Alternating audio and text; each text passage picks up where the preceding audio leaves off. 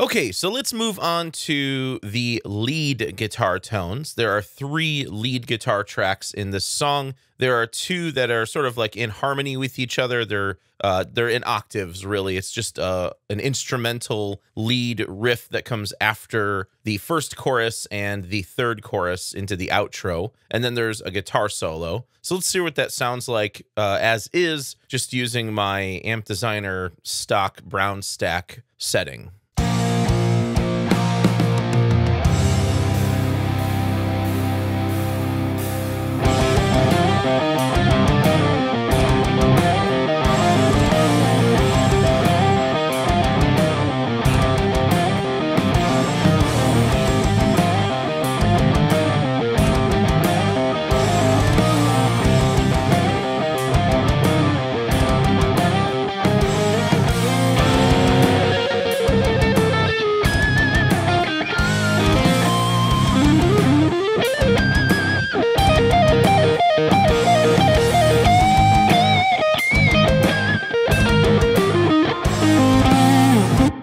So there's a lot of like pinch harmonics and squeals and things like that are not quite coming through with the Amp Designer plugin. And so I'm once again going to use my Neural DSP Petrucci Amp Sim plugin. But I'm going to show you a trick where you can add compression before the Amp Sim to make the tone a bit thicker and a bit more reactive to pinch harmonics and things like that, just to make the input signal of the guitar a little bit more hot. So let's start with the solo here. I'm going to take the Amp Designer off of this, and I'm going to throw the Archetype Petrucci amp on here. And while the stock setting is pretty cool and has some cool effects on it, I don't like adding time-based effects inside of the amp plugin itself. Rather, I like to add those separately on aux tracks. But let's give this patch a shot.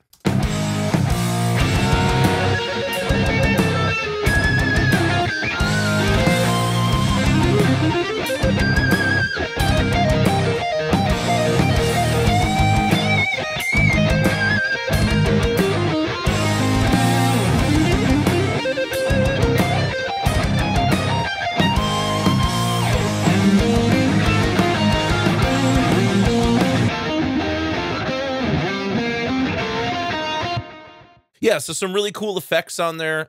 We're actually going to get rid of all of that. So let's get rid of the gate. We don't need gate on lead guitar. I'm going to get rid of the doubler. The doubler is not something that you want to use in a mix because it's going to make that track very not mono compatible. So we'll add our own stereo width effects later. Let's go into the effects here. Let's see. None of these are on.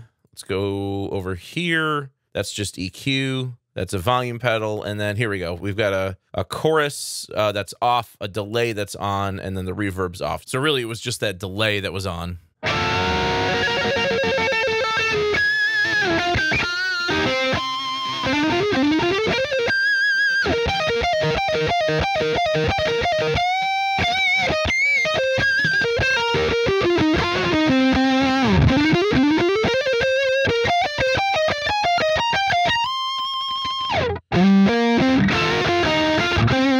So I've pulled back the gain a little bit. I like more bass and mids in my leads, although we are going to sort of filter out some of the bottom end a bit. But another trick I like to do sometimes when I find that a DI signal is not like really super hot, one thing you can do is just pull up the gain on the region itself, and that will increase the input signal going into the amp sim, which in some ways will make the signal a bit more hot. But sometimes what I find is adding a compressor before the amp sim actually helps to make the signal a little thicker sounding and a little more dense sounding, and it just helps those pinch harmonics to really come out. So I'm going to go to the studio FET for this. Turn off auto gain as always. You can apply soft distortion here, and that's going to saturate the DI tone a little bit more as well. So let's just listen to the DI, and I'm going to try to dial in just a little bit of compression, not a ton, and then I'm going to blend in the dry signal as well.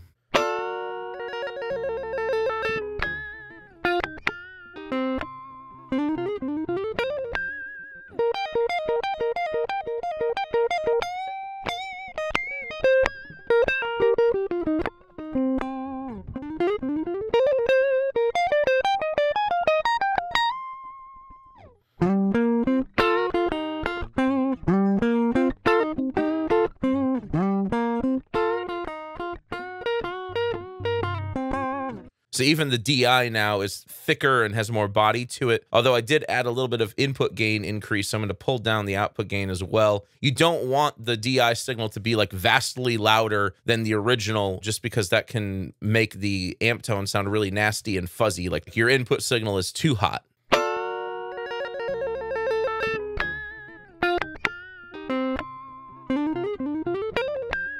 And also, if you find that there are like low-end rumble and noise issues, you can try adding a filter here at this stage before the amp sim as well. So hear all that bottom end noise? Let's try to get rid of that.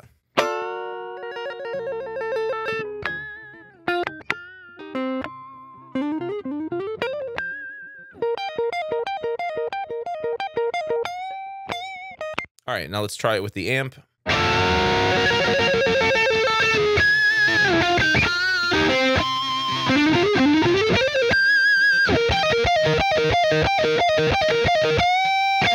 Yeah, so it's a little more dense, a little fuller sounding with the compressor. And then let's hear that with everything back in the mix.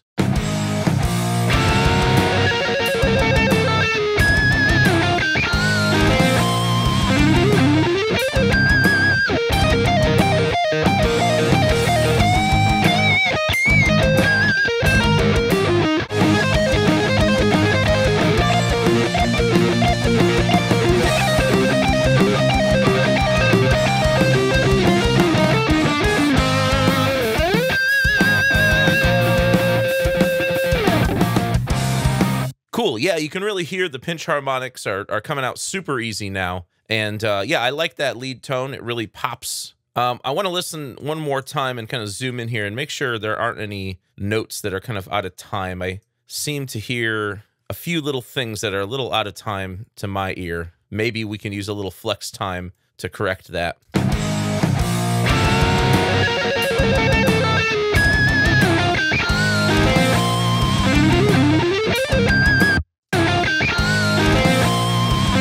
Yeah, let's fix that. Let's turn on flex time, turn on flex on that track. We'll use polyphonic for this. And again, I don't really want to like be snapping things to the grid. I just rather want to make sure that these things are landing where they need to land. So I'm like looking at the downbeat here in the rhythm guitar and bass, and that note was coming in a little early.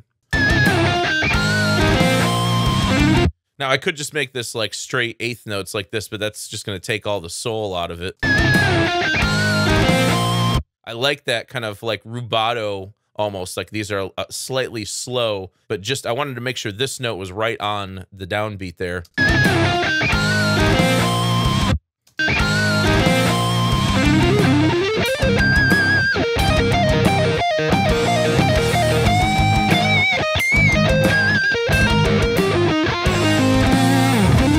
So here's another one where it's just not quite where it needs to be, so I'll just kind of nudge that over.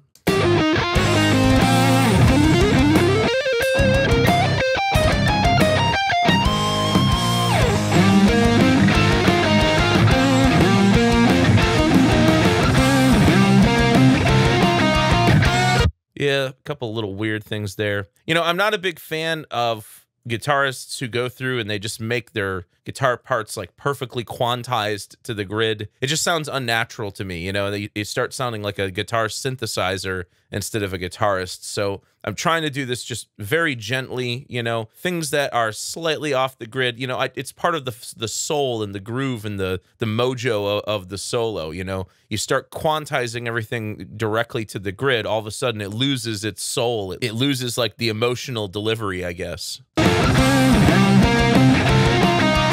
Try pulling that note out a little longer.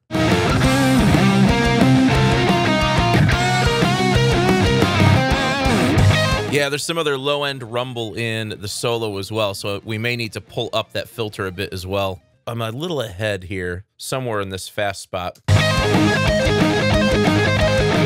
right, that's on the downbeat. That's close enough.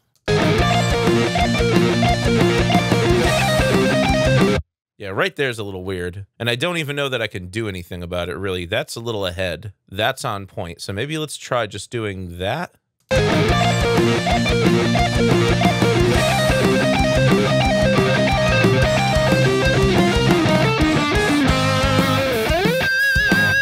And then the ending here. I kind of rush it a little bit. I think it starts and ends in the right spot, but yeah, I think I'm rushing a little bit, rushing, and then like here's fine. So let's try pulling that over. Let's try pulling that over, and hopefully that'll correct the rushing there. There we go. Let's try that as well.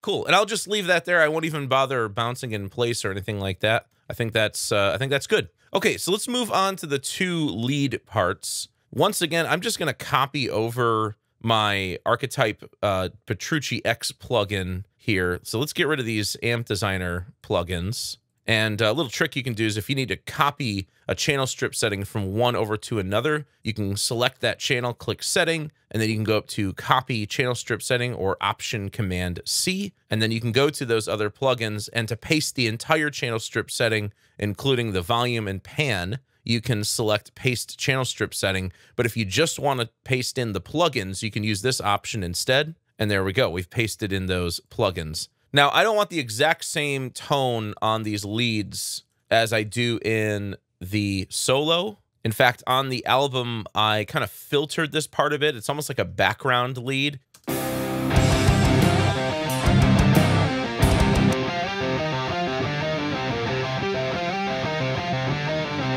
And honestly, here I may take out the compressor, and I may even dial back the gain a little bit. So let's go ahead and do that on both of these. I want to hear a lot more mids, a lot less bass. We're actually going to filter out the bass even more, and then I'll pull up the presence. Yeah, you know what? Even less gain.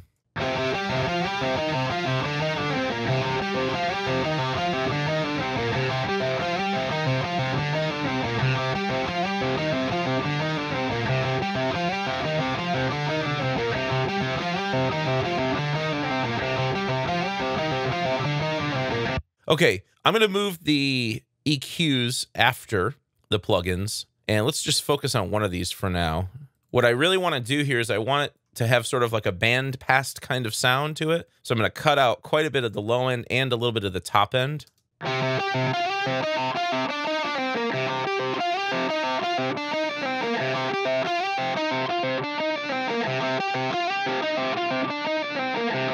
And then to compensate, I'm going to bring in a little bit of the low end right before the roll-off slope, and I'll do the same over here for the high end. You know what? I take it back. That's probably too much presence. Let's put it over here somewhere.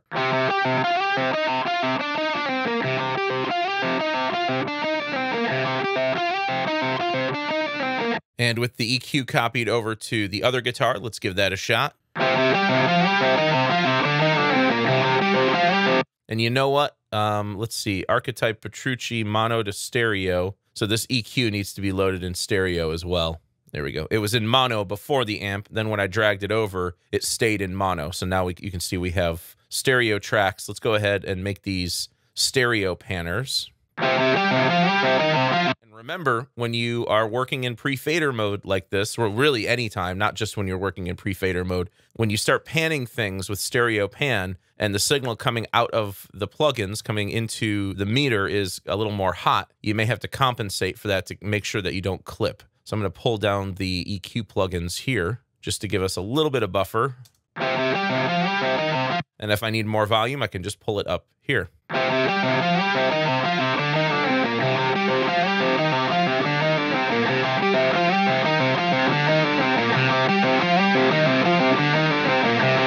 Now, if you want the localization of a track in the stereo field to be a bit more narrow, maybe a little bit more focused, you can drag up and down right here on the green bar, and this will actually narrow the stereo width for that track at the same time. So if I wanted to make these really narrow left and right lead guitars, panned left and maybe a little more right, just like so, and I want most of the energy to be out front, I can do that.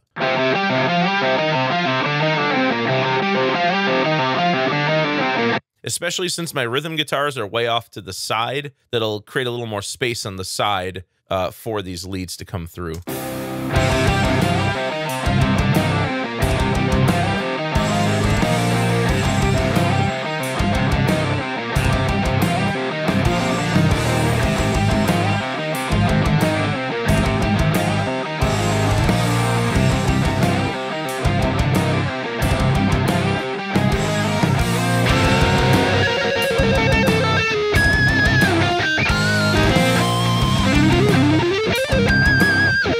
Yeah, there we go. And then at the end, it's the same lead that just takes us to the outro. The outro we will eventually fade out later on.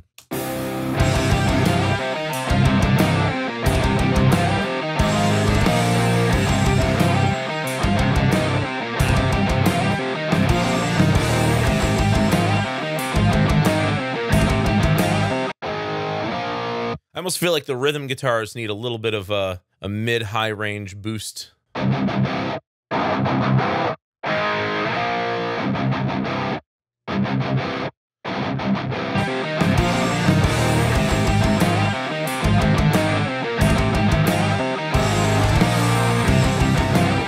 Okay, let's put all of our leads in a track stack. We'll put that in a summing stack. I'll just call this leads.